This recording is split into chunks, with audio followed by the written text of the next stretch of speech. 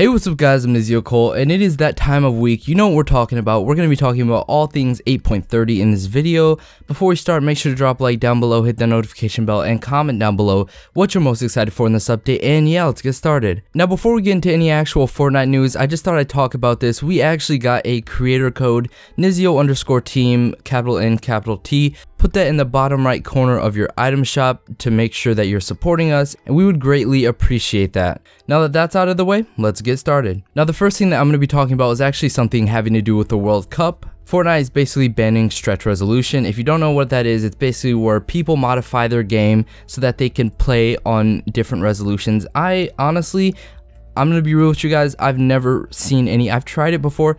I don't see any benefit to stretch res. It doesn't really help. It just looks ridiculous, and I hate streamers that play on stretch res or just a ridiculous resolution like 1080 by 1080. In the near future, we will be updating how we handle custom resolutions on PC. When using a custom resolution, vertical field of view will be locked, horizontal field of view will be unlocked in all modes, but in competitive playlists like the arena and the in-game tournaments, we will be locking the aspect ratio to 16:9, which I think is a good change to just have everyone on the same playing field.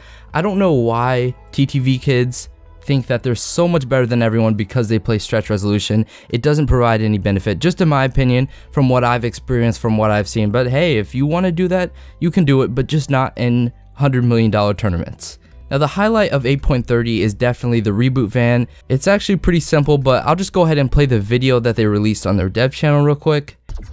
What's up, Fortnite community? It's your Banana Mooney here to talk about a new feature landing in Fortnite next week. The reboot van. Lose a squad mate early in the match, bring him back and finish strong. In the next update, we'll introduce the reboot van to major POIs as well as a new item to be picked up called reboot cards. It's pretty straightforward. After a squad mate has been eliminated, grab their dropped reboot card, and any surviving squad mates can activate it at a van. Once activated, you'll definitely know, as a beacon and audio cue will be set off, informing nearby players to the reboot in progress and how many players will be arriving. Your squad will appear one by one on top of the van, ready to jump back into the match. Keep in mind, after your squad reboots, the van will be unavailable to reactivate for a duration of time. Remember to toss some items to your rebooted teammates to get them back into the battle. As with all new features, drop in, try it out, and let us know your thoughts. Until next time, it's your Banana Mooney, and I got a split. So yeah, pretty self-explanatory. All you have to do is when your teammate dies, grab the reboot card, go to a reboot van, and then essentially plug them in. They'll respawn one by one depending on what game mode you're in. So this is actually a really cool change, and to the people saying that this is basically just copying Apex, I mean, yeah, sure, they could have gotten a little bit of inspiration from Apex, but for the most part, I'm with Fortnite on this one in that it's just a change that I see that would make their game better and add more features, and I think it's really cool, and I don't actually have a problem with games taking inspiration from other games as far as other entertainment goes. I don't see why people are so upset about this, probably because of the Siphon thing.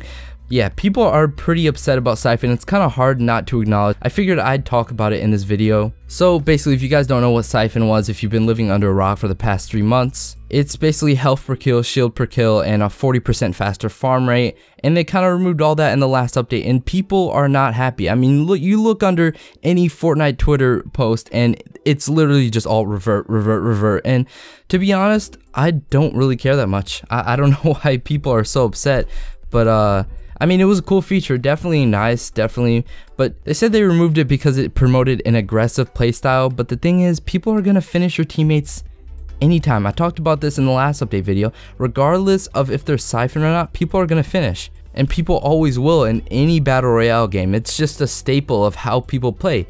The gaming community is toxic. People just gotta acknowledge that. People are gonna finish. People want kills, okay? I mean, it's just that simple. If you want to alleviate this problem, all you have to do is create a longer shield. I know they actually have added a shield, BM shield, so it's not instant.